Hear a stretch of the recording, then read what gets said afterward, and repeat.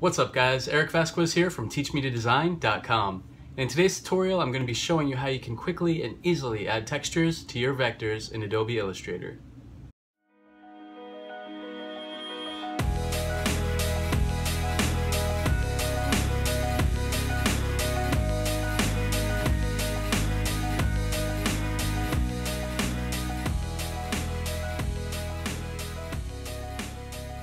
I'm going to start off by creating a new document that's 1280 pixels wide by 720 pixels tall and press enter. And from there I'm just going to grab my text tool, type out some words, something like redemption or something cool and badass like that.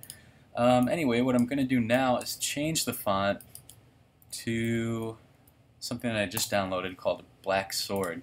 It's a really cool, nice looking script font. Totally free on dafont.com so that you guys can follow along.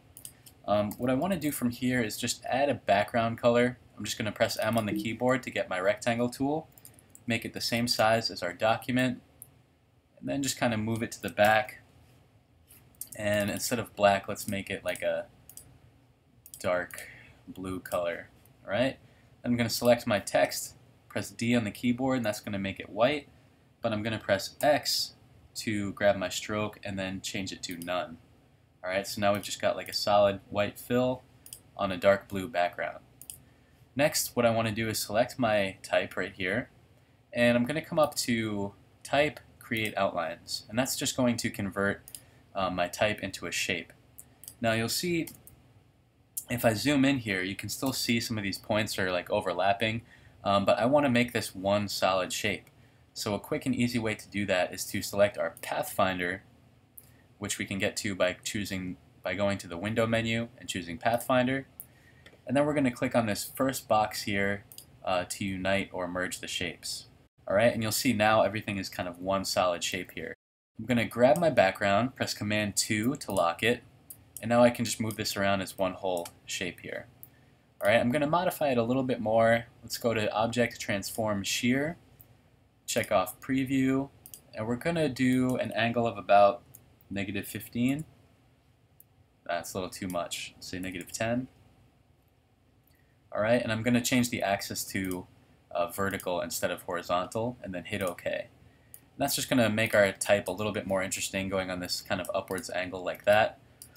And what I'm going to do now is actually open up my texture. So I've got an EPS here that I just grabbed, and I want to select everything in here. I think this should just be a solid black color. I'm going to test it out real quick. Select it, press copy, and paste it into our document. Alright, what we have to do now, I'm going to zoom out a little bit, move my cursor over the top right corner, hold down Shift, and then just rotate it so that I can rotate it by increments of 45 degrees or so. Let's go a little bit more. And all I'm looking for is kind of, seeing how the black is interacting with my text. Alright, so I'm just kind of moving that around until I get something that looks pretty interesting like that. Alright, so what I can do now is select my text as well as this black texture, and I'm going to come back to my Pathfinder and choose Merge. Alright, and it's going to take a few seconds, but you just kind of let it run through and do its thing. And now what we're going to do is press A on the keyboard to get our direct selection tool and click on any of these tiny shapes that are filled with black. From there, come up to the Select menu and choose Same, Fill and Stroke, and then we're just going to cut it by pressing Command X on the keyboard. So by merging it, we've basically been able to knock this texture out of the white text. So what's nice about that is, let's say I had another color behind it here. Alright, now it's not going to be blue. Now I can put this text on top of anything, and it's just going to show whatever color is behind it. Alright, but you'll see here if I zoom out, I've got a lot of extraneous points that I don't really need. So I'm just going to come in and kind of cut those out real quick just to try and tidy things up a bit. Okay, and that part can be a little bit tedious, but it's a good way to kind of clean it up. So That is a really quick and easy way to add some texture to your type in Adobe Illustrator.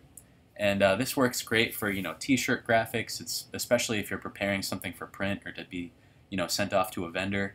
You want to make sure that everything is simple and clean so that there's no room for errors. This is also kind of a technique that I use a lot when I put out my quote images and things like that on social media for Teach Me to Design, which hopefully you guys have seen some of that stuff. If you guys did enjoy this video, please give us a thumbs up, comment, and subscribe to the YouTube channel. And be sure to sign up for our email list as well and be the first to know anytime some new content drops. So thank you guys for watching, thank you for your support, and we'll see you next time.